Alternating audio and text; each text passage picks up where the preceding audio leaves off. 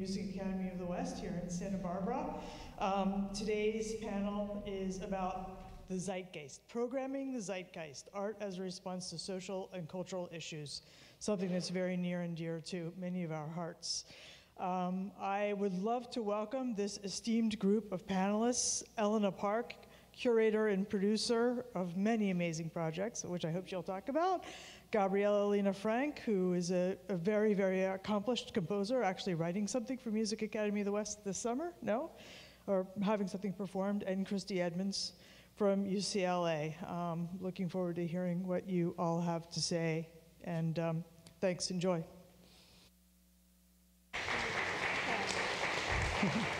Thank you, Jessica, and thanks to Scott and everyone for having us be part of your first conference. I was very glad that this topic was being programmed as part of Evolution Revolution, because sometimes I think classical music can seem to be removed from kind of contemporary issues in contemporary society and not feel as much of a necessity to kind of reflect kind of social, political, cultural topics of the day. So I thought it would be great to have a conversation with these two who come from very different backgrounds. But I find that both have been deeply involved and engaged in community and social practice and artists and ideas in very new and unusual ways in their very different paths of work. So just starting with Gabriella, you talked to me a lot about some of the work you did very early on, where you immediately went out into the community in very unusual and active ways early on, having to do also with your father's background as a Peace Corps volunteer. So can you talk a little bit about the things that you've done separate from your life as a composer?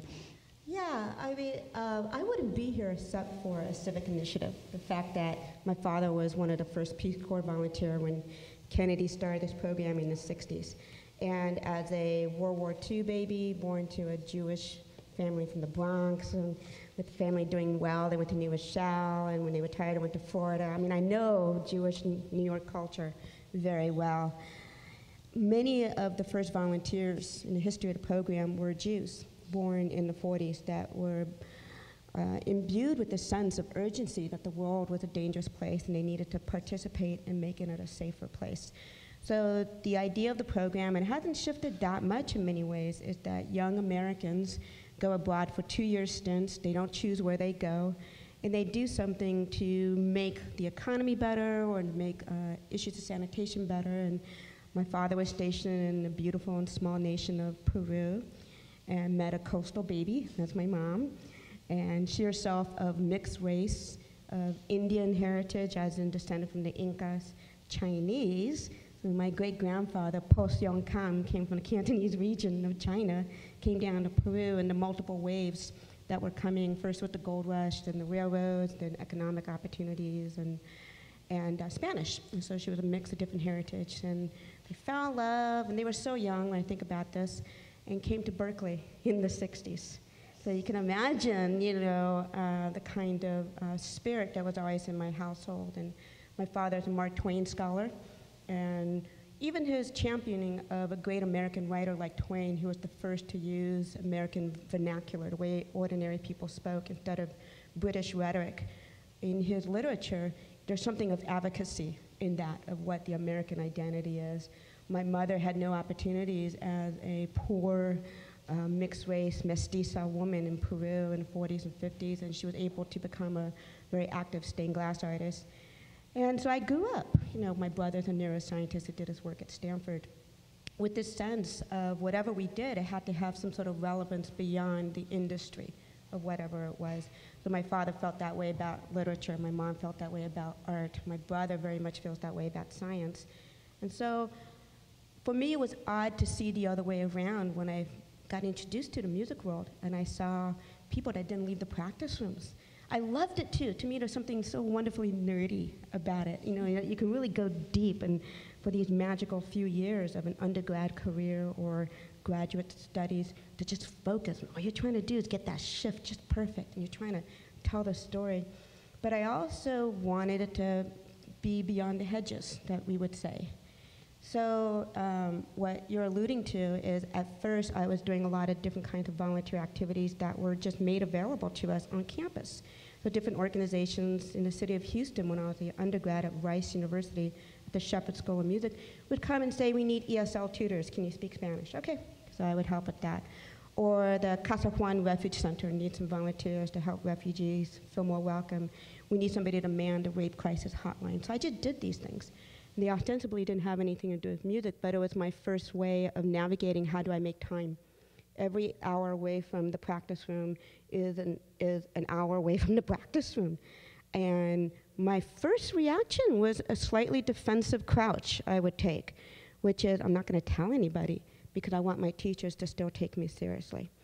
And I found out later that actually a lot of them respected me. They said, that's amazing. I never would have guessed that there was time away. You still produced. You still grew like a weed. And it actually ended up shaping my voice. It gave me courage to write music. I'm a composer by trade, to write music that draws on my mother's heritage, and I weld it to all the classical sounds that I deeply love. So it was a slow process. It was a very humble process. All I did was say, I'll be an ESL tutor, and that started me. So it doesn't have to look dramatic. Sometimes when you're in school and you're looking at these amazing projects, whether it's an opera that's on a socially conscious subject, you don't even know how that happens. But if you were to backtrack and look at all the chapters of the story leading up to it, the first one was just signing up for an ESL class many years earlier. It's really small like that, but you just have to get started on something that's doable and learn the little tricks of how to become better at practicing, more efficient, how to protect your time. Do you really need to pull an all-nighter, hanging out with your friends, maybe just half a nighter, go to bed at 3? You start really negotiating with your time. It's not too complicated. You just have to grab at the things that move you. You mentioned that doing these things help you find your voice, and since you are a composer, we just wanted to share a little clip of your music. I know you didn't start traveling to Peru until you were in graduate school. So can you talk a little bit about kind of the exploration into your own identity and how that informed you as a composer, and introduce the clip, a short clip that we're going to share?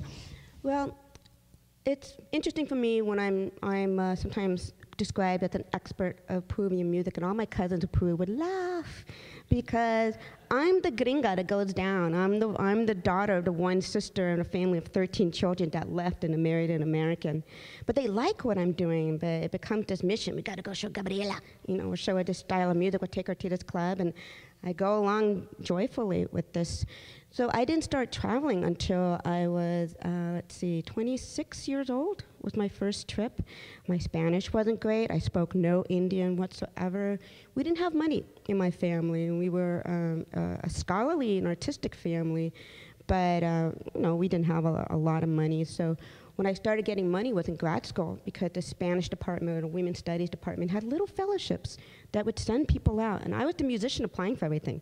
There were, no other musicians. I was the cool one because I could come back and play some music. So they were very humble trips, and I got sick from the food, and I got mugged, and I got lost, and I got sunburned, and I was homesick, and I kept going back. There was something over the years. Now I speak Spanish very well. I can read Indian. I've been to every major part of Peru, I'm pretty seasoned. So my music started to change in grad school. And I was also picking up on what I heard of Peruvian music when I was a child. So Peruvian music was already in my diet, alongside my Clementi and my little Haydn and Bach pieces at the piano with my neighborhood piano teacher, herself a South African refugee, a soft-spoken Africana woman. This is Berkeley. I was also going to Peruvian and Bolivian music concerts, because in the 70s, 80s, there was so much turmoil in Latin America. You had the fallout between Allende and Pinochet. Or you had La Guerra Sucia, the dirty war in Argentina. In Peru, my mom's country in the 80s, the Sendero Luminoso, the Shining Path, was a Maoist-centered terrorist group that was tearing apart this tiny country, which is why my mother didn't go back for many years. So, but musicians would come out. And so I heard this music, and I would see other people that didn't look Mexicano. They looked Peruano. They looked Chinese and Indian like my mom. And I saw her get very happy, and there were juice and cookies at the intermission. The whole thing was festive. And so I would come home, and if I saw charango guitar, these little marvelous ukulele-type guitars with the body of an armadillo, it's very Andean. If I saw how that was played, I would come back to the piano and I would try and do the same thing. And now this is my profession. You know, I haven't changed anything. I just get paid for it. I'm 45 years old almost now. I've been doing it all this time. So my music started to shift, and what you're going to hear is something that came out of finding these connections within the classical idiom for a number of years. This is from only about 3 years ago. After all the traveling I had done and all the wonderful connections that I've made over many years with string players, hardcore classical string quartet players. In a previous life, I think I was a string quartet player. I have string quartet envy. I love this life. All my coaches for chamber music, I'm a pianist, were all string players, and I was always envious I couldn't talk about string issues, you know, with them. But in this that you're going to see, I have 3 colleagues from Ecuador who play native panpipes, working with a classical string quartet. And I wrote music trying to figure out some sort of ambassadorship within the music that could occur. If I can figure out what they can share, where they can learn from each other in something that is a true fusion. So we're here, just a short clip from tarqueada. A tarca is a type of flute you will see in Peruvian music. It's, and tarqueada, there's a whole bunch of them, and it's also a mood. It's something that's active and just moves forward.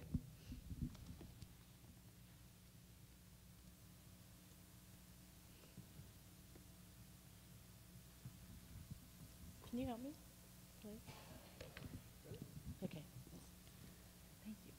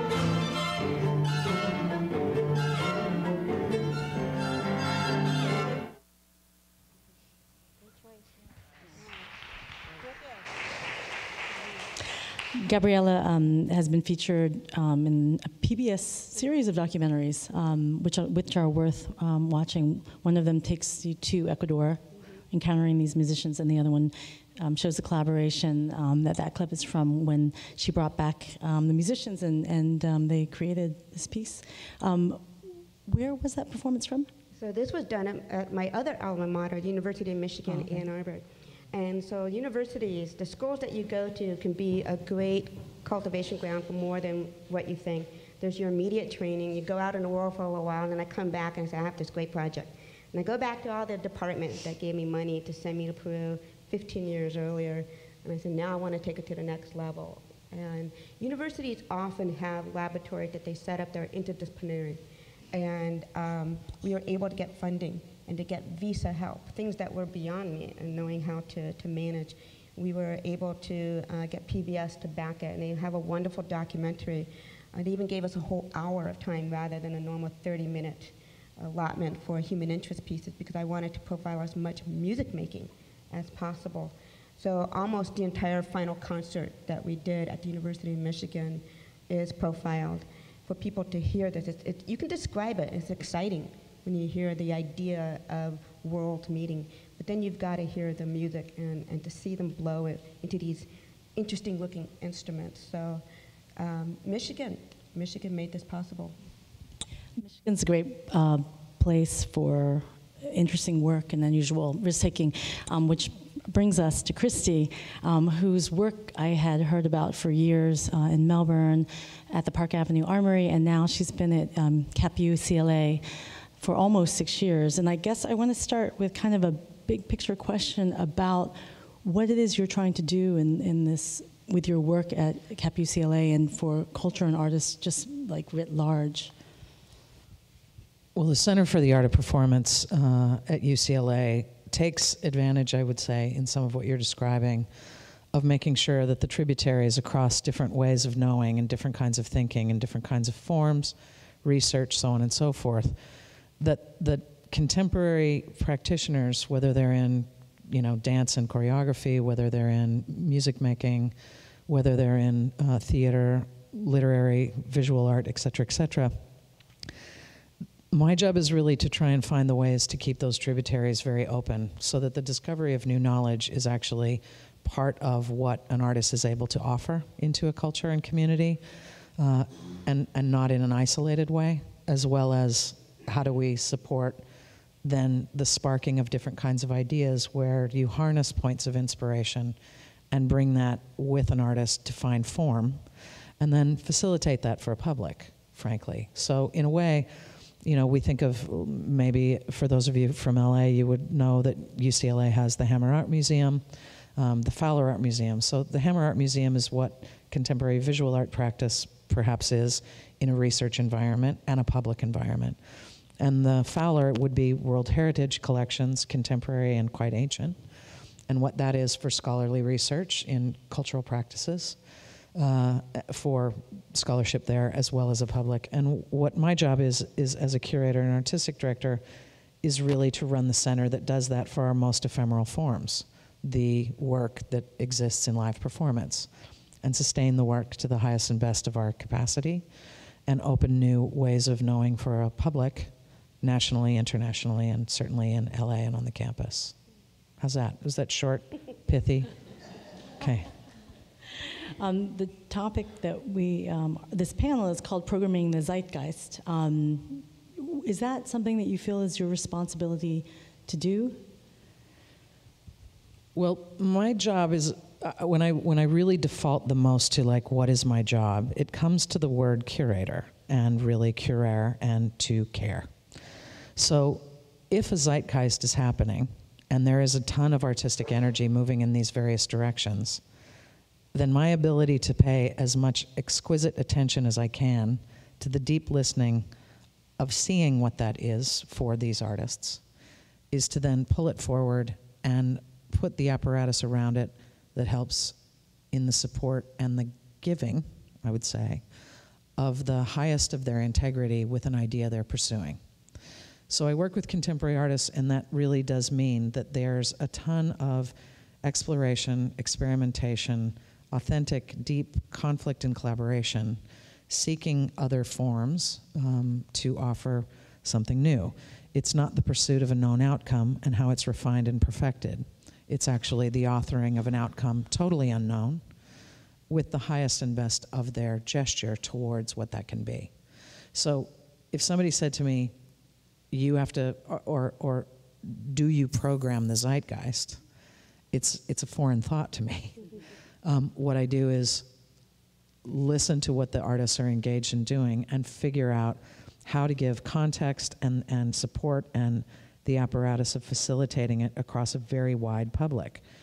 There's also the part of it which has to do with authoring an institution so that the mission and vision of it is not empty rhetoric, but in fact, the institution utilizes the words of mission, and my job is to make sure that those are constantly imbued with the soulful intent of what those words actually stand for.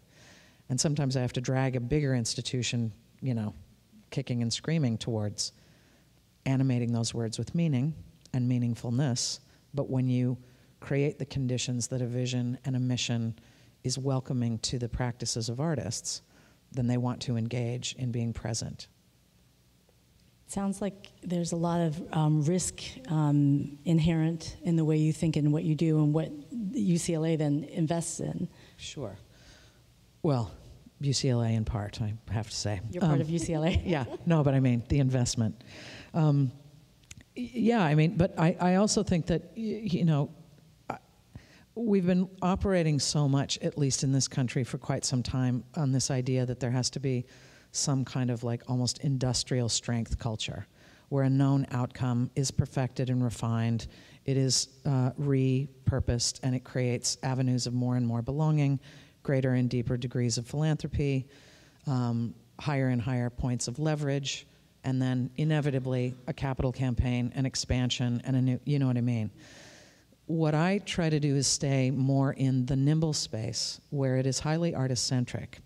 So the risk in that is that you're not always involved in promoting, I suppose, name recognition, which often can fuel levels of complacency, I think.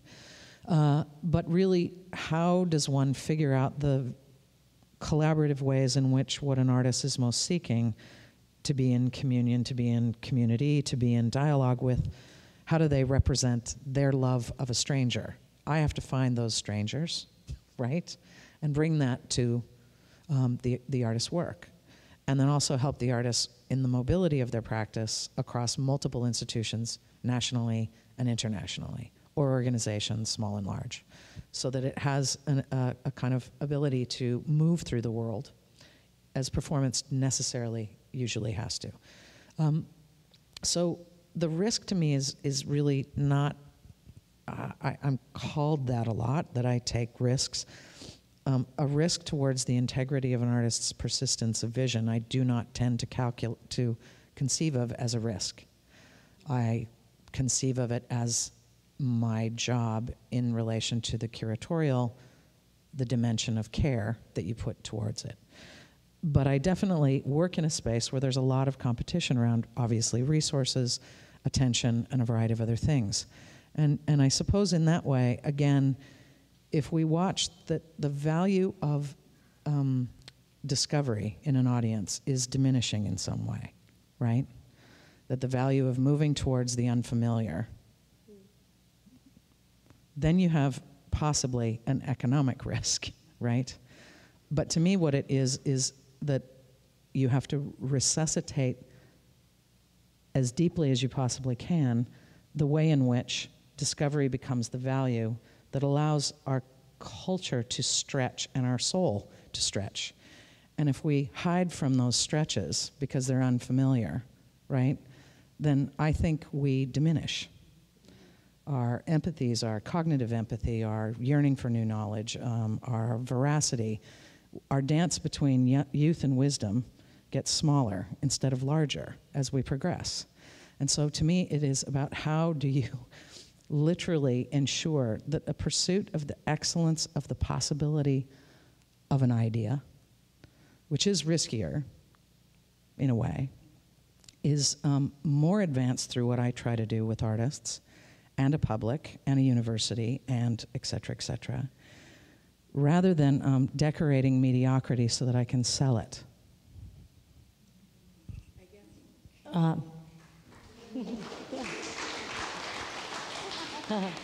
There are certain curators and artists who I think embrace risk in what they do all the time, and so it's hard to recognize it as a thing that you do. I think in the last panel, Yuval Sharon does that in his work, and Chris Lorway does it in his programming, and I think Alex Poots has done it as well. And I had an experience once where I presented a project at APAP where you pitch, ISPA, where you pitch a project for 10 minutes and then you hope that these international presenters in the room want to invest in it and bring it to their places. And I was struck by this piece. It was a Cambodian shadow puppetry piece that everyone wanted to know the budget, where it was going to be done, and the degree of success it was going to have because of the financial implications.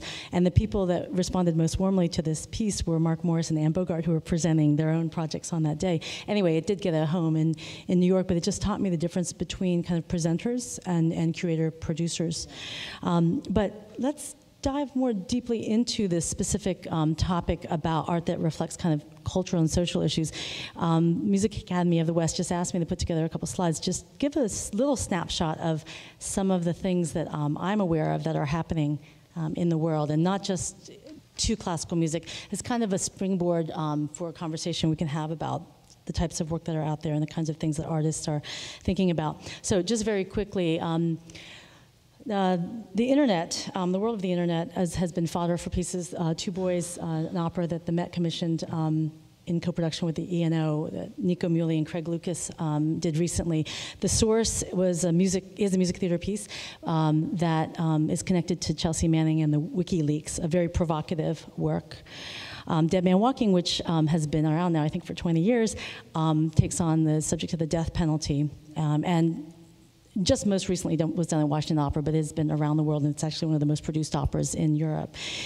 Champion is an opera that went up first in St. Louis, and then Washington National Opera most recently. It's by the jazz composer Terence Blanchard, about Emil Griffiths, who was a gay welterweight boxing champion. The Colorado takes on issues of the environment. It's a documentary with music, very arresting and beautiful, and the composers are a remarkable group of people who kind of responded to this very striking and alarming imagery in many ways. And there's a piece that's being developed called Bangsakol, a Requiem for Cambodia, which takes Western instrumentation with Smote, which is a funeral singing style from Cambodia, and a small group of Cambodian musicians. And it's the first piece that will kind of pay tribute to the victims of the Khmer Rouge and the survivors. And the visuals and direction are by an incredible filmmaker named Ritipan, who divides his time between Paris and Phnom Penh and is beloved of the French and the Cannes Film Festival. But this is a piece that's now in development. And similarly, I think this is a piece that Christy knows well, My Lai, is a piece that Kronos Quartet is creating, and it utilizes South African zithers and xylophones, and it's about the U.S. Army pilot, Mark Thompson, and the piece says that it considers the line between duty and conscience. Angel's Bone, which just won the Pulitzer Prize by Du Yun and Royce Vavrek. It's a contemporary parable about human trafficking where two angels come down and they're imprisoned by a couple. I haven't seen this piece myself. I've heard a lot about it. And it went up first at Prototype, which is a wonderful festival of new music that happens every January with Here Art Center and Beth Morrison Productions. As is this piece, Thumbprint, which I had the good fortune of seeing last week at Red Cat.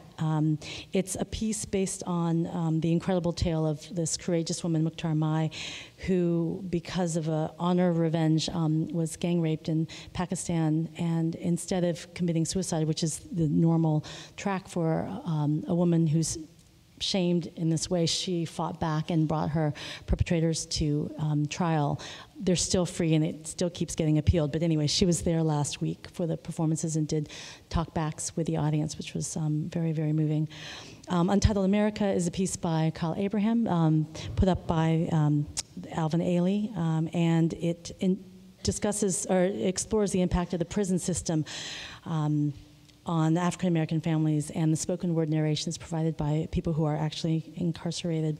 And Grace Notes is a piece by Carrie Mae Weems, the American visual artist and now theater maker, that explores the role of grace in democracy. A couple clips just from National Saw, that's one of the places where I work. Some people are taking chamber music pieces like Adolphus Hailstork's Songs of Love and Justice and putting visuals up that kind of connect to the Black Lives Matter movement. So this is a photo of Ritz chamber players and the singer Alison Buchanan performing those songs, which were actually written in 1992, but have a lot of resonance right now. Another piece at National Sawdust was a piece called Requiem for Tuesday that Helga Davis and Devane Tynes did that, again, it incorporates dance and music and ties into a lot of the deaths at the hands of the police recently, and it was done in this very intimate space. National Sawdust is a new space that opened in October 2015, and it seats at the most 150 people. So it's a place that does all kinds of music and different kinds of collaborations with artists from different fields. And in this series that I work on, one of the things that we explored recently was a thing called Who Owns the Story, where I had a Lakota musician, one from the Big Island of Hawaii, theater makers Dale Orlander Smith, Carl Hancock Rux, monologuist Mike Daisy, and the singer-songwriter Morley talk about this ownership of story, which has become a hot-button topic because of the Dana Schutz painting of the open casket of Emmett Till, where a lot of artists spoke out and said that a Caucasian woman didn't have the right to paint this the open casket of this boy who'd been murdered in 1955, and it got very heated, and there was a petition calling for the burning of the painting. And anyway, we do events like that at National Sawdust to really tie into what people are thinking about and responding to, because the founder, Paola Prestini, who's a composer, is very much an activist and believes in activism and entrepreneurship as the core of what a composer should be doing. We can talk more about that. And then Jessica said, well, you're going to show us a photo of Julius Caesar. So, this is what just happened at the Public Theater, Shakespeare in the Park, where they made Julius Caesar a Trump-like character, and they lost sponsorship, and there were protests, and there were a lot of issues raised around this. There was a version where there was a Obama-type figure as Julius Caesar a number of years ago, but it didn't arouse such strong passions. But we live in a different time at the moment. So that's just a look at some of the things, some of the topics that people are taking on across genre. One of the things I wonder about is if classical music tends to cede this ground to non-classical music artists. And I'm just wondering if you think that in your experience is true, and if it's true, is this acceptable? Is this something that should be that way?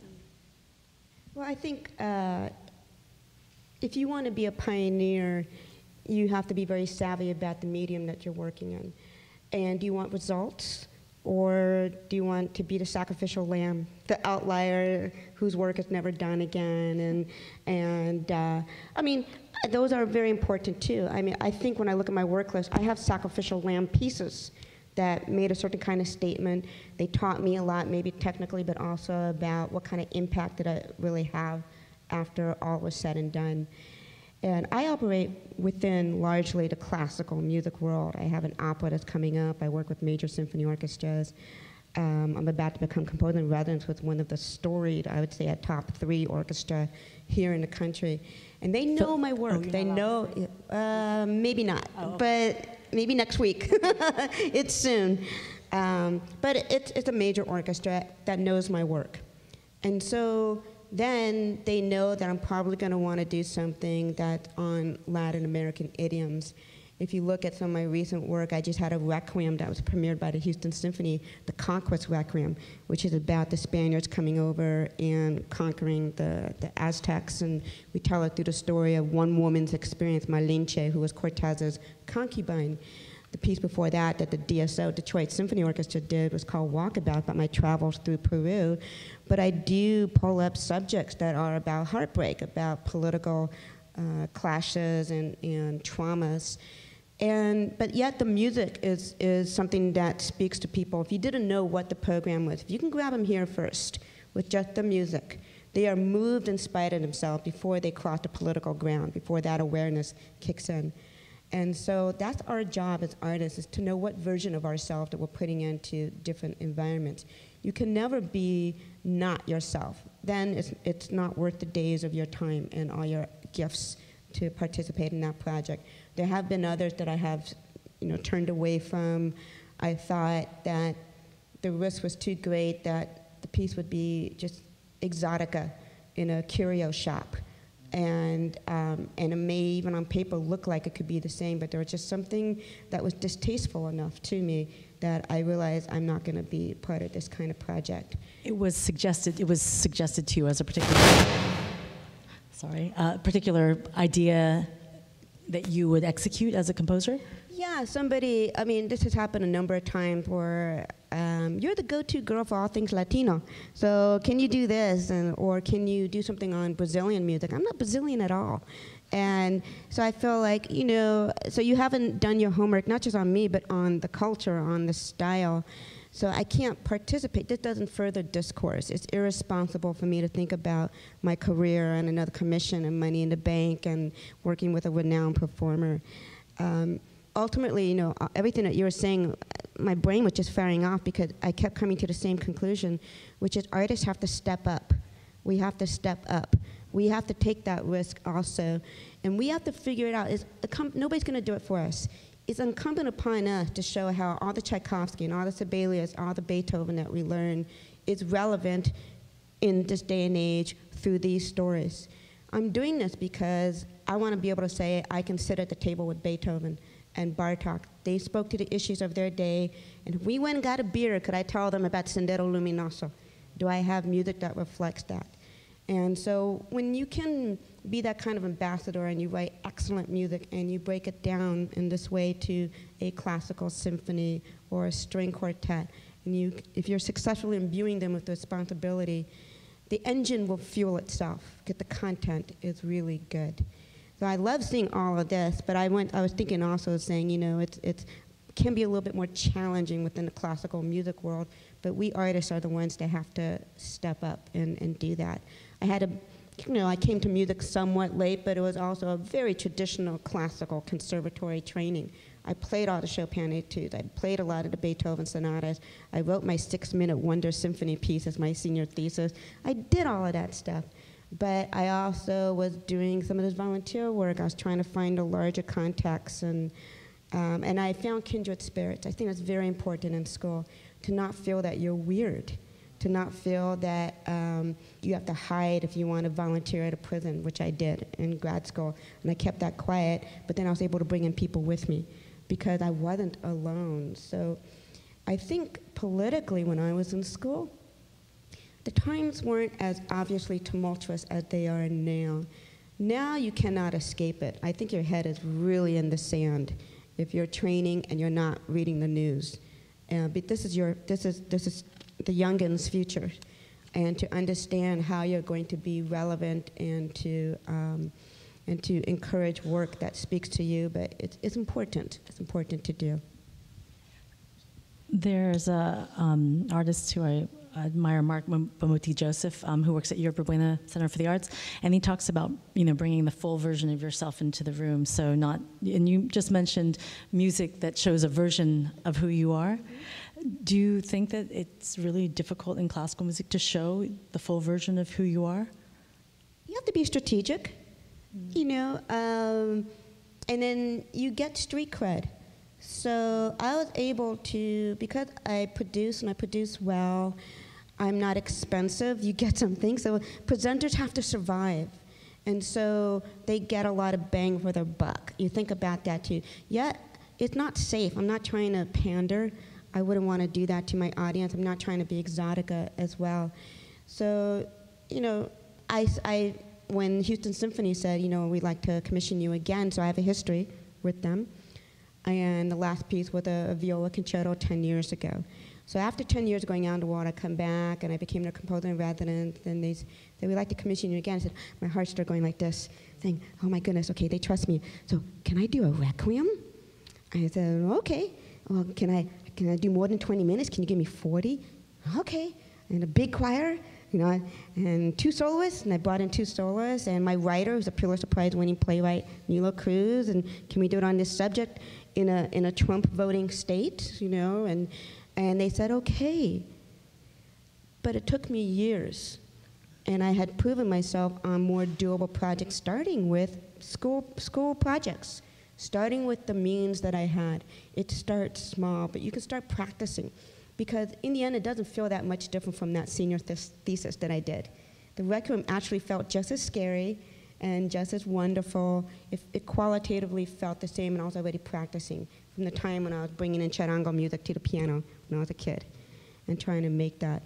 So it doesn't ever get less scary, but it's just, you become more savvy. You do. You're a 45-year-old version of yourself when you're 35 or 25 or 15. And you build up credibility. There's momentum. Can you comment on what her experience has been, and also comment on the kind of your window into classical music stuff that you end up programming? Well, I'll share a story in it, and I think it'll relate. But, getting to it of the classical music, I think that what you said early in that is absolutely spot on. If you're dealing with the canon, the Western classical canon of music through classical idioms, then there is the creativity and the pressure and the gift to try and make sure that both the timing and the sequencing are how you carry that forward into the current moment, so that either it's own politics or its sublime nature or its athleticism of notes, whatever, that it is foisted forward. I mean, it's the same with Shakespeare, and it's the same with a variety of things in different theatrical forms and literary forms. The stories that endure are the ones that we continue to tell. And it's artists who truly engage in the wanting passion to tell and tackle that story, or climb the Mount Everest or the Partitas, or whatever it is that they're doing. And I think that in the classical world, rather than the formulaic approach of like, we have to have this, this, this, and this over the arc of a year, that sometimes it will, for economic reasons, or fulfillment of appetites in a way, or fulfillment of the continuous reattraction of the already very literate and known, will follow a formula that makes sense across cash flow without us really fully detecting it. And that following of cash flow, while necessary, can sometimes miss the vital opportunity to grab someone else and carry that cultural moment forward for them through really deeply paying attention to the world as we're living it now. So I think that is a place that shifts something from being the museum's sort of like the permanent collection that's always on display versus the reordering of that so that its mechanism of continuing to be a vital gift lives. So that's in the classical world. In the institutions that do that, I can detect it and feel it. There's a disruption of something, and all of a sudden, a different composer that's not part of what you often will hear from a major, symphony orchestra is now being put forward. And it's not efficient. Can you name some of the ones so we look out for their programming where you detect that kind of intention? Well, you guys know where the great ones are, and you know where the less than great ones are. And I'm not really of that world, but I can feel it when it attracts and arrests my attention, because they also speak about the canon then differently. If there's a choice to do Mozart in a particular time in a particular way, with a particular intent and reason, and is it linked to the culture, or is it linked to series subscriptions? You can feel the difference if you're not already in that world, and probably if you already are. All of that aside, one of the things that I found, and it's when I was running the Melbourne International Arts Festival, it was a very significant moment. I was an American. I was the first in a major, major festival artistic directorial kind of helm. There was a formula that had gone on for 20-some years in which the Melbourne Symphony Orchestra, on the closing night of the Melbourne International Arts Festival, historically, bar none, would do the closing night event. And it was really one thing that they didn't put in their standing programming for the population. It was something that they wanted to do, and they felt it needed a festival audience. It consumed close to $500,000 of the budget of the festival itself. And it was the highest attended, and it was a tradition. I wasn't aware of how deep drilling this particular tradition was, however, and so when I met with my colleagues, newly arrived, and they were trying to share with me what they were going to program on my first International Arts Festival programmation. I was like, how about if we do something different, which would be, let's find the thing that you can't do without the Melbourne Festival, and the Melbourne Festival can't do without you. And this completely blew their plan out of the water. And that was tenuous, I'd say, because their board was powerful, access to government was powerful, a variety of other things, so on and so forth. But I knew that it was important because it disrupted a habit that was not now responsive to the aesthetics of the time that we were in that moment. And I'll quicken the story from here. But essentially, what was also bubbling up is that the Melbourne Festival hadn't had a history of working very deeply with Indigenous artists. And there was a variety of other circumstances that were going on politically at the time in Australia. And so this group of Aboriginal elders and musicians sat down with me, and we realized that there was something that we needed to do together. And so what that became was an organization called the Black Arm Band. It was all founded by Indigenous artists. And what we did in the first year, and it actually replaced where the Melbourne Festival was in my first festival, was 64 different Indigenous artists across multiple tribes nationwide, and 4 generations of protest songs. And so they were brought into the Symphonic Concert Hall, and they all performed those songs with their backing band, and it was very impactful.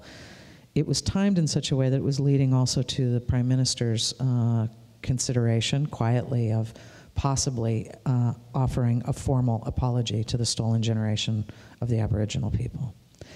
The Melbourne Symphony Orchestra had clocked this and started taking notes, and they wanted that spot back in the next year. So what I proposed to them in the let's do something that you can't do without me and I can't do without you. And what we did was we took the scores of these protest songs from Indigenous Australia, and we had them scored by a man named Ian Grandage, because of course it's not written in the bass treble clef notation system, et cetera, et cetera. It's learned from the heart and performed through that place. So this was scored, and the Melbourne Symphony Orchestra became the backing band for these songs in a different iteration. It brought the house down. It was the highest attended thing. We had massive amounts of it, but it had the Anglo culture in tears. And the Indigenous culture moved to the point of recognizing that they were infecting and being brought into a full canon. And the result was, at the formal apology, they were reconstituted and brought to Parliament to perform on the day of the Stolen Generation's formal apology of Australia.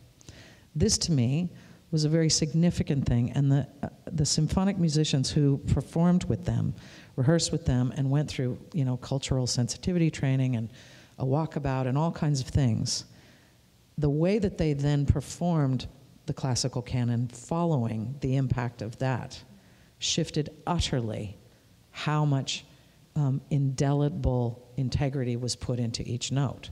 So what was politically charged and sensitive, very difficult to manifest, truly embraced, caused huge swaths of change, brought then, it was the Melbourne Symphony with Indigenous musicians and composers that then, in the end, received the legacy of that collaboration. It wasn't the symphony, and it wasn't the Melbourne Festival. It was the artistry of that collaboration across very different lines.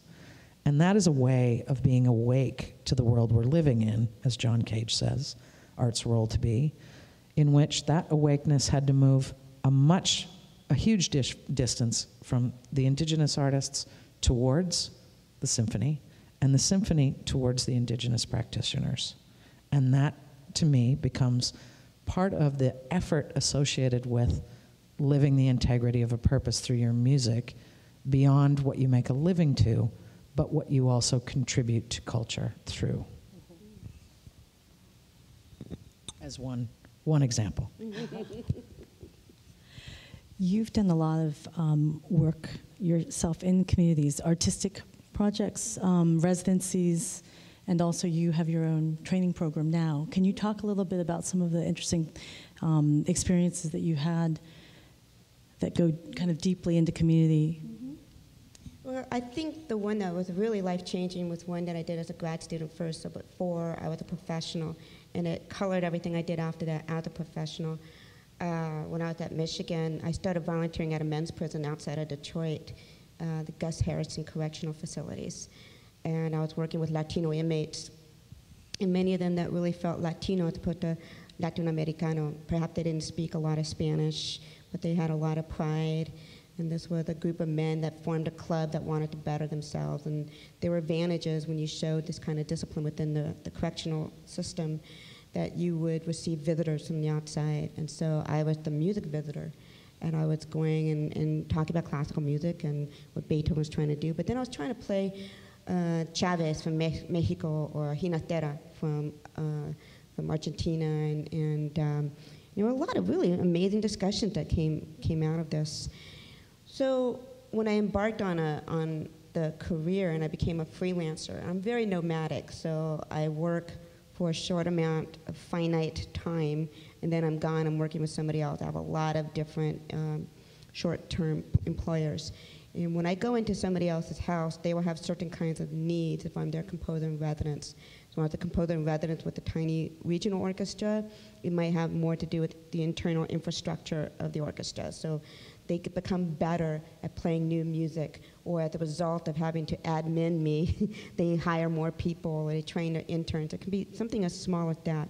But then they may also say, one of our board members was a rape victim when she was young, so she's very into women's issues, and we go into women's prisons, and can we do something with women that are traumatized, maybe they're battered wives or whatnot.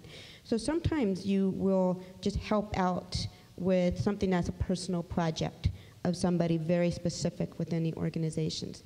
Then as the orchestra gets bigger and the city gets bigger, they may have some sort of social situation happening that is bigger, and it's not something that's maybe a pet project, no matter how poignant that might be.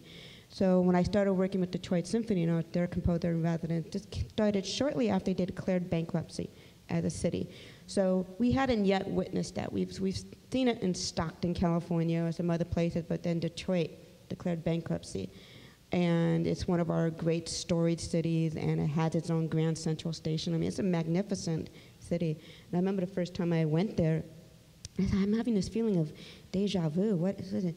And I felt like I was in Peru, looking at the ruins of the Incas, of these great temples that were paved over, and then you see elements of it poking through, and there's something very proud and something very heartbreaking about it. So I've witnessed the city change a lot over the last 4 years that I was working in Detroit. Every time I came back was different, and they had so many constituencies for me to bounce into. So I just had to figure it out. And I have done these one-offs. They're okay. You can be surprised. A lot of them have blended through my brain, to be honest. And I'm good in front of a crowd, and I can be very flexible. So sometimes it was just talking to children in a school about what you do, and you play something. Maybe I play something. This piece is inspired by Dia de los Muertos, Day of the Dead. What do you know about this? You know, is it scary? So we talk about death, which is good. We talk about celebrating. We talk about Mexican culture. That's always useful. But then, for me, it's when I can have an ongoing presence, and I have somebody to maintain that energy on the ground. So when I leave and go back to California, that there's another music teacher there, or there's somebody that can keep that energy going. So I had that in Detroit with a couple of different programs. One was for the first time I did some work with the hospitals in Detroit, specifically the music therapists in the Children's Hospital. And I remember when they first took me on a tour, they had already been traumatized a little bit about classical string quartets playing in a lobby. They got mad when the doctors were rushing off. And I felt embarrassed. I was like, my colleagues are behaving badly, you know. And I thought, oh my God, you know, that's not the version of yourself that's needed in that moment. So they weren't sure if I was going to be flexible, if I was going to try and write, you know, really dissonant cerebral music that was going to be hard for their preemies to listen to. They were telling me that these babies born so young or so fragile that I couldn't write music that had intervals greater than a third. And my players couldn't do too much vibrato. No vibrato. It's too much for them. Because they're so fragile that when they start, they lose the 30 or 40 calories that it took the past hour to get into their bodies. And I was like, oh my God, talk about parameters for a composer. But it's amazing and then the work that I saw them do, and it was heartbreaking. I improvised well, so we would sit at keyboards and we would have these kids come in. And children, they just let go. We remember this when we were just slapping paint on a canvas, and we could, you know, up to a certain age, we could still learn languages quick. There's something about this lack of inhibition you have for a little while, where they would react to the music making that we were doing, and by God, the numbers on their charts would improve. I'd never seen anything like this before. And so that was a very moving experience, you know, having something like that. And then I went and I wrote my big symphony work for Detroit. It doesn't take away from your profile as a serious artist. You should be able to walk both walks. And you have a few great artists that are not doubted. Yo-Yo Ma, for instance, you know, is not doubted when he does these kinds of things. But musicians up to that point often fear that they're not going to be taken seriously. And I understand that. And yet you still have to go there. And you still have to just excel in both areas. Be a citizen and be really great at what you do. So you mentioned this school that I've started this year. I've started a small academy up where I live in rural California. I used to live in the Bay Area for many years. I know Metropolis very well. I go in all the time. So we're up in redwoods and in vineyards, rugged vineyards up in Mendocino County in California. We have a farm, 2 farms actually. And my idea was to start an academy where emerging composers would come and work with some of my friends that are the best, most wonderful chamber musicians out there. And we would mentor them to death and blow their little mind with, what's not working and what's working. But then we also participate in outreach in this little town of 1,100. So I've been teaching a music appreciation 101 course that would probably horrify my music history teacher, because I just do what I want to do. This is what I appreciate in music, But we played a lot of diverse music. So my performers, my composers come and they play, and you have this really famous musician playing just 10 feet away from you and taking in your questions. And I've been bringing in a string quartet from San Francisco to read quartets written by the sons and daughters, the Latino sons and daughters of the vineyard workers. They're writing quartets. What is it that you want to say? And other farmers, children, and back to the land, hippie kids. So this is important for me, is to give them a beautiful setting, a residency. I'm a bit of a mother hen, so I feed them really well, and we talk a lot about how to make a self-determined life work. And if you feel like there's something that you want to do artistically, but also as a citizen in this day and age, how can you make that work? And sometimes they'll remember that. They'll go back to school. They may not be able to put in a lot of time into it, but maybe the memory or the fact that I'm in their corner, or these wonderful musicians are in the corner that are twice their age, they can come back and get advice and support. I've got kids coming in from Alabama and from Louisiana and from some of these states in Middle America that we often talk about losing, whether it's education or politically. And I really want to encourage them to go back to their communities and to do something. Start small, but do something, and teach me how would it work in a community like this. So, yeah. I forgot what the question was. Well, we wanted to take some time to open it up for questions. One of the things that I love when I hear Gabriella talk is that she just dreams stuff up and she makes it happen. And I think sometimes we look for the structure or the resources or the program that we're going to punch into so that we can do the work that we'd find meaningful.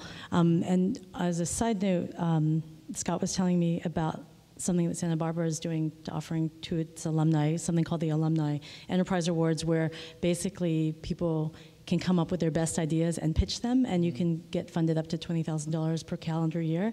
And it's open to anyone who's ever been here. So since 1947, anyone can apply. But the thing that I also liked when Scott and Elena were telling me about it was that it's supposed to be something that would promote the Music Academy's mission or your interpretation of that mission. And that mission actually could be artistic mission. It could be artistic collaborations that bring in different ideas and different people, different art forms, I imagine.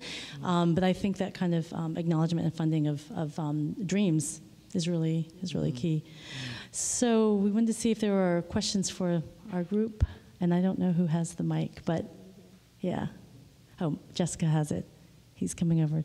She's coming over to you.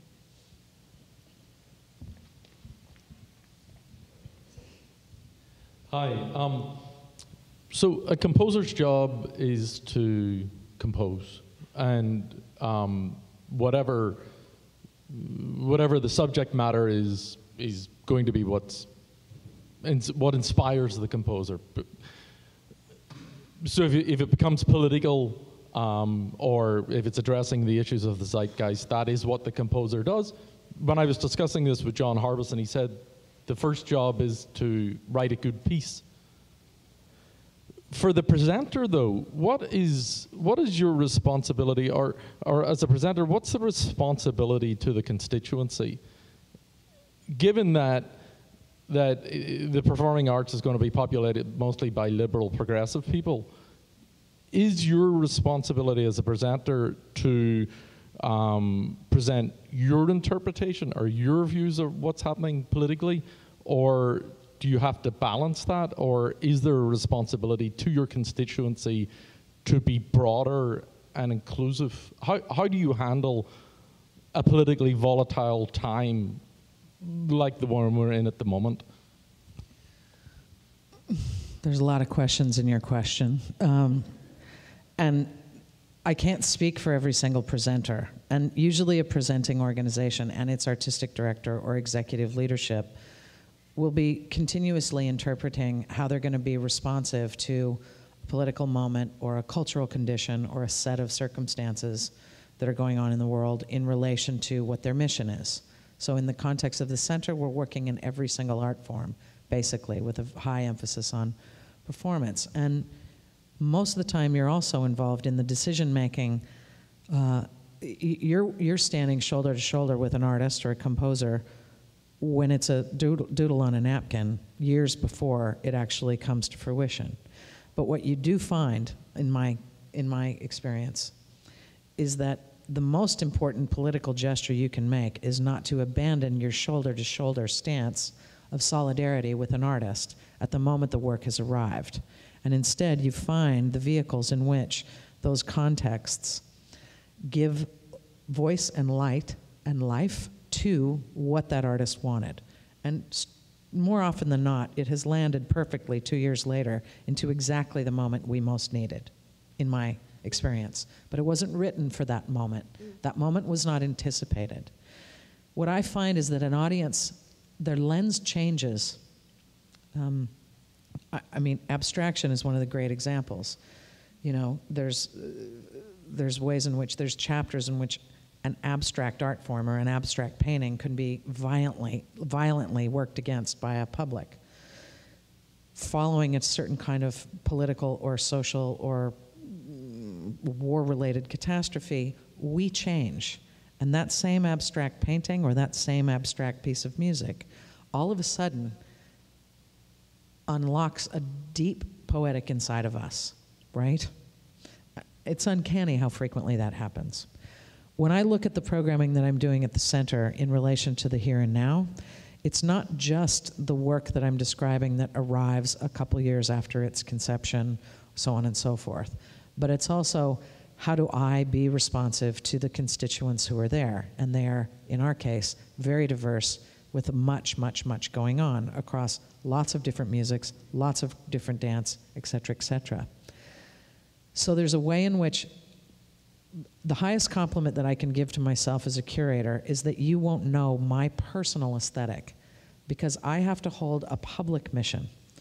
I have to uphold a public diversity of other people's aesthetics.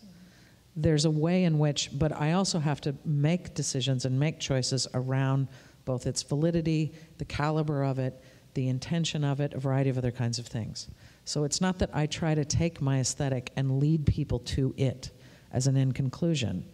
It's that I try and be as expansive to my capacity to listen deeply so that work can arrive for the very distinctive kinds of people and very distinctive kinds of issues that artists are addressing, formally, aesthetically, socially, culturally, and politically, and not to avoid making a choice, perhaps, that may be uncomfortable in a way.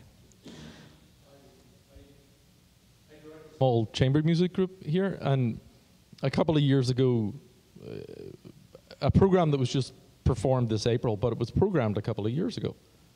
And it opened with a piece by John Harbison called Abu Ghraib, and then 2 pieces by Michael Doherty, Sing Sing J. Edgar Hoover, and Paul Robeson Told Me. So it addressed government-sanctioned torture, intrusive overreach, and institutional racism. Yeah. Now, 2 years ago, when I programmed that, it would have been stimulating an intellectual curiosity. It arrived into the middle of this administration and became a political hot potato. Totally divided my audience, and there was a lot of pushback. So I just wonder, and as I'm thinking ahead, I just wonder, what is our responsibility as presenters? I don't know. Maybe you answered it. Sounds like, I mean, we have a lot of responsibilities, many different kinds of responsibilities. But it sounds to me that in that example for you, that the responsibility you took in the context of your own leadership was to stay the course and enable that work to move forward to a public, no matter how hot potato that would be, because we are holding a time and place of also, most of our venues are secular spaces of gathering. And where does a secular community find one another in times where lines and divides and discomfort and a variety of other things can cause other modes of disassembly? Staying the course, in that case, to me, is you testifying to taking responsibility for the integrity of what it was that you were putting forward with these artists. To absolve yourself of that and to take an easier road in that time, due to timing or whatever else, would have been a whole other hot potato, believe me. And I think also you would have made a choice that you believe in the work of John Harbison and you believe in the work of Michael Dougherty, and those artists create work that they're compelled to make, and you choose them, they create certain work, and you give them a platform. It just so happens that a lot of the work, a lot of the work that I showed here has been, several years in the making, or it's just that it lands in a different way, and maybe it has different implications, and maybe it has more of an impact that's being seen, right now. But I think, too, that it's not exactly right now, because right now is the result of many decades of evolution in a variety of, or devolution, depending on how one might approach their thinking there. But, there's also that piece of it that I see happening in a strong way with artists across all disciplines, whether they're commercially successful, whether they're entertainers, whether they're in the avant-garde, whether they're in high levels of academia, et cetera, et cetera. And it is this kind of situation of, I think, an awakeness to recognizing that we have to find the vehicles through which we achieve our solidarity with one another. That the way in which I would tell a story, but I don't have time. There's a place in which we can look at the path of how we make a living. And I think in the arts community, we've allowed ourselves to be segmented across high art, low art, avant-garde, this and that, abstract, full narrative, tidy conclusion, sublime in all circumstances, rose-colored glasses, whatever the pursuits are. In the context of a culture, you're usually arriving towards what it is that you believe folks both need, want, and can bear. So there's an economic pathway that we will knit those things together that sometimes causes us to be slightly at odds, or allowed the complacency of the indifference of one another's practices. And now is a time for sure that we are looking at how to be engaged in a solidarity around cause in the world, many different causes, as a community of practitioners in the arts. So it's not as much the idea that, that art museum has tons of money and yet we're struggling to pay the symphony, or whatever it is, and that these kinds of things get measured against one another. Our time now is absolutely, and I would say it to any individual artist as well, how you carry the culture forward, especially in times of retraction, is that you find the avenues of your solidarity and you speak through it. And it's not just the way you earn your living, but how you give to the culture at large that is the gesture of how we help one another. Is there another question?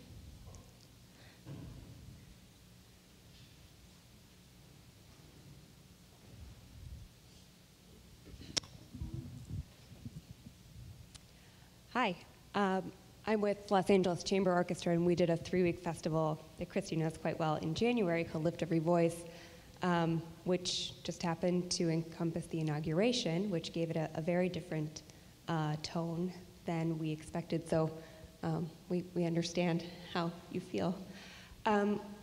What we saw in that, and what I'm curious to hear your thoughts about, is especially in classical music, I think there are quite a few members of the traditional classical audience who come to the concert hall because they want to escape and because they want an experience that's beautiful and sublime.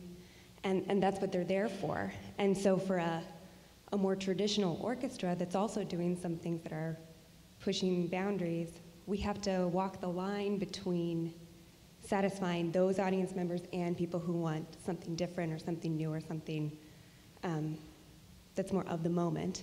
Do you feel a pressure in either of your careers to satisfy that need for escapism or for things that are simple or beautiful? Do you feel that? They're all pretty different. Simple, beautiful. I just want to say before they answer, I do feel that in classical music, generally speaking, there is that want for sublime beauty and escapism, and don't throw these difficult things at me, where I think people who seek out kind of a certain theater or dance or other pieces, I think the appetite is different. And this is from also, working at Lincoln Center for many, many years. And I do think that the appetite and the expectation is a little bit different. Now, having said that, classical music audiences, there are many classical music audiences. So there's an audience who goes to Loft Opera or National Sawdust or see something at the Ace Hotel, and then there's the people who go to the bigger, more maybe traditional institutions where commissions are a little fewer on the ground and that kind of thing. But it is something that does concern me. I don't present like presenters, but one of the things that I have worked with presenters, and I now kind of feel a little bit of that pain, that in this academy that I've started. So we have an agreement with the local Farmers Grange that they're going to give us their wonderful, sweet little dance hall to hear all these premieres of my composers' works. Now, you got to imagine when you have these young composers and you have these incredible players that can do anything, they're going to give them the most rigorous, out-of-the-box music that they can. And so when I was bringing some of this in, just as a trial to my music appreciation course, I had 10 students in there, a couple farmers, a couple vineyard workers, and we had Tony Arnold come in, and she did the Barrio Sequenza. And she did it right in front of them, and you saw like this. But then they felt like they were getting more sophisticated over the 8 weeks. And we had a little goodbye potluck, and then one of them came up. He was really worried and said, we're sophisticated now, and we can listen to this, but you may not want to do concerts or just a whole evening of premieres like this. I was like, oh my God, I got to walk the line. But he had a point, which was they had context. I had played them Bach and Beethoven. I've moved them through the ages. When I introduced them to Bartók, who still sounds really challenging and gnarly, I played some of Bartók's little piano pieces he wrote as a child. And you heard that kind of rigor and the rhythm, and I said, now look what he did. That's like me on the charango, right? And they knew that story already. And I said, but this is like when you get invested in Woody Allen. You keep watching all the movies. This is one side of him. This is one. You got to get them invested. And then people with a little bit of information can really listen to gnarly things. This is what I've really, come to embrace. But it takes time. It takes time to get their trust. It takes time on the part of the person to do some research and to think about the music. And my student is right, and what I've decided to do is, and I wanted to anyway, but now I had a real excuse, is I'm making the program smaller. We'll just have like 4 composers instead, what I thought was going to be 6 and 7 of each cycle, of each concert. And I'm going to ask each of my performers, play something you love. Do what you did in the music appreciation course. Play some Beethoven or Bach, put it in context. We'll have each of my composers talk. Because then you see this kid from Kansas, or you see this young black girl from New York. What is it they're trying to do? And you trust them. But it is a line that I'm just beginning. I have felt it as a composer. And I'm looking at the commissioner and I'm going, okay, I'm going to try. Your project will make me a better composer, because I come out on the other side with skills that I didn't have. I wasn't able to write that piece. That's always my perspective. But this unspoken contract is that I'm going to bring your audience to a new place. I'm going to bring your organization to a new place. I'm going to make this a positive experience so that you will fundraise again to commission, to program new art. So everybody is thinking about this. Everybody's thinking about this. And I think we're up against a steep slope where much of music in our society is enjoyed as, you know, I can vacuum, I just want to relax.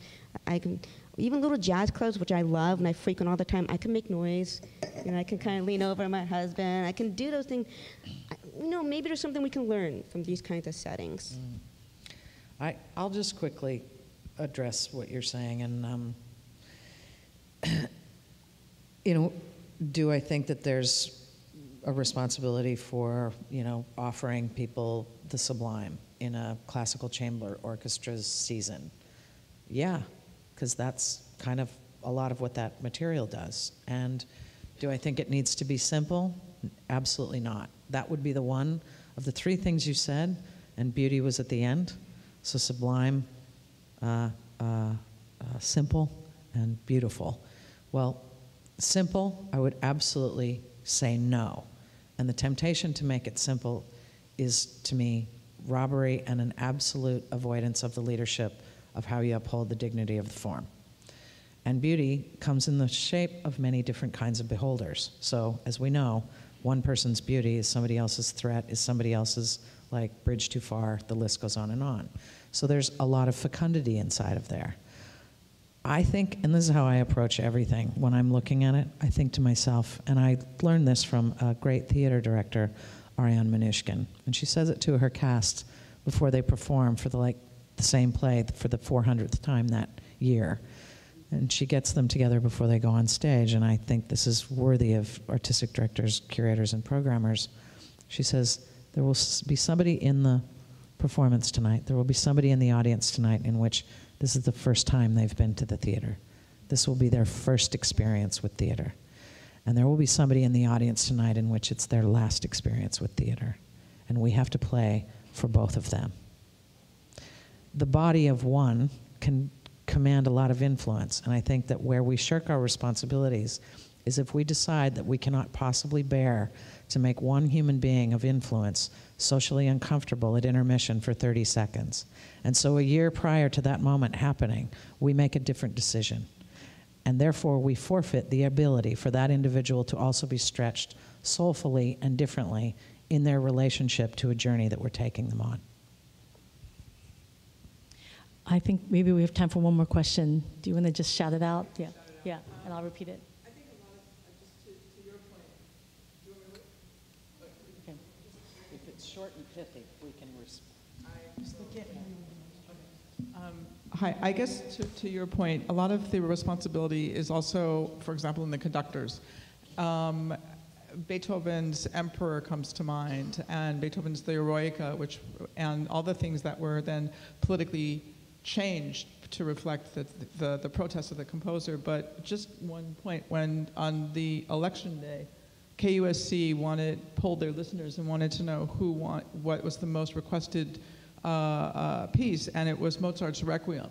So there is a lot of pushback, subtly, I guess, and that's the only point I wanted to make.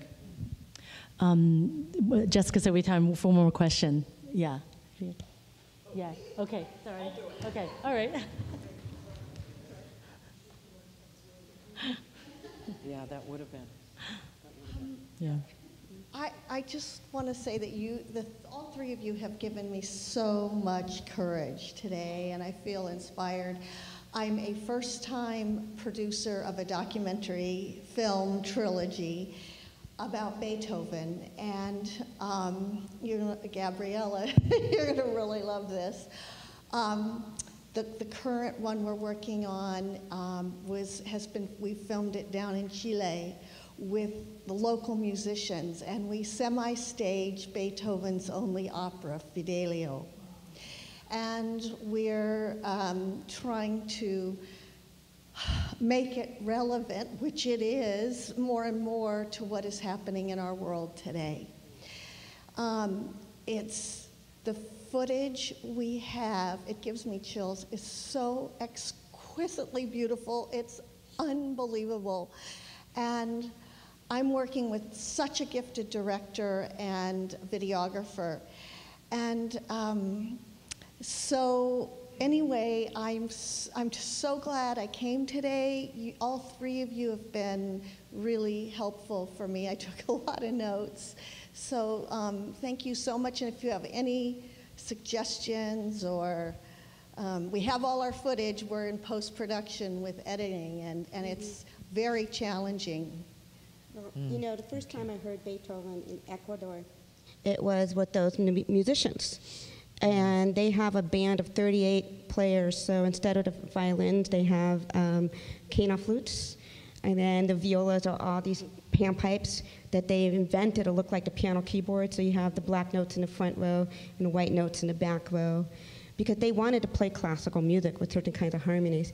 And it was this video that this young Ecuadorian had shown me, and they're getting ready, and the conductor's like getting them started, and the first thing I hear is, "Toot-toot-toot-toot." And then they just exploded. And, you know, still the little pelitos, the little arm hairs on my arms just go like this to think about it, because it was so deep, that moment. I was just imagining how they reached across the cultural divide to grab at Beethoven, and they loved it, and they played it like their own. They had no problem with rearranging it, inventing instruments. They were going to eat that music no matter what. It was something that was meaningful, and we have to work from that spirit. It can look like a lot of different things, but yeah, that's beautiful. Well, thanks for using the word courage. I would use that to apply to both of what you do. And one of the really great things for me talking to you both before this panel was to hear how much optimism you have about young people and about the future. And Christy, you said to me, young people have a lot of agency. And I think, you know, when you talk about these things and what lives people can live who are classical musicians or any kind of artists, they can invent what we come to be known as the, you know, as the norm, or something beautiful that we can only imagine right now. So thank you. Great. Thank you.